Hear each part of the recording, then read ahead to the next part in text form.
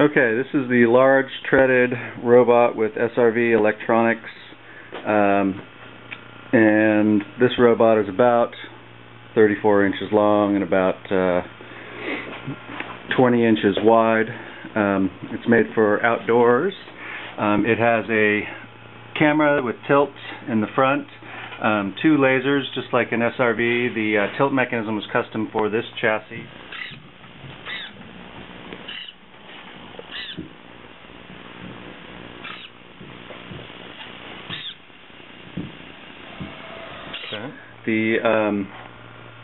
On top here is a plastic lid that allows the nav board to see the sky because it has a GPS, magnetic compass, and tilt sensors on board.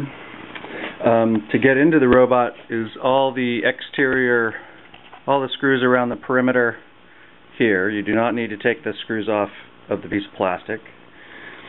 On the back is the on switch and charge plug.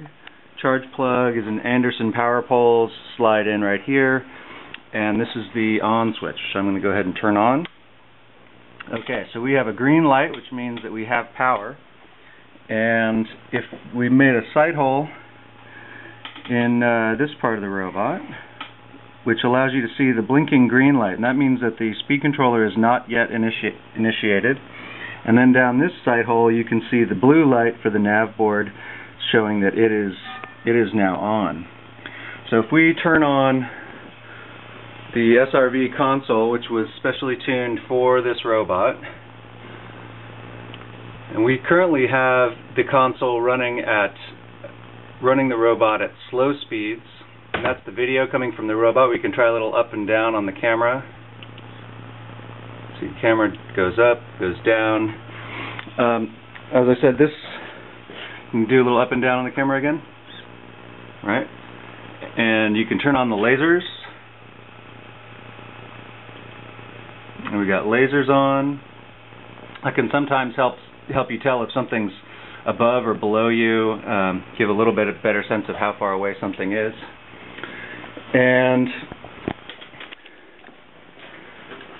we're going to do a little bit of drive test. As I said, we've slowed down the motors considerably for doing in-shop testing. This is nowhere near full speed.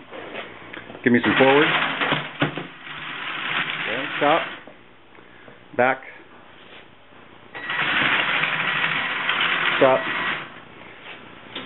Pivot.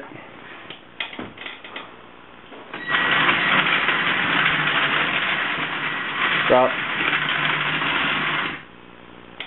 Okay, so that's the basic control system of this large chassis robot. The console allows you to do some of that kind of remote control testing once it's on your Wi-Fi network. It's currently set up in ad hoc mode, and it can be put on your infrastructure Wi-Fi system as well as run outdoors. You still will need the Wi-Fi connecting it to the computer out there, unless it has a standalone program on board and is being guided by its GPS.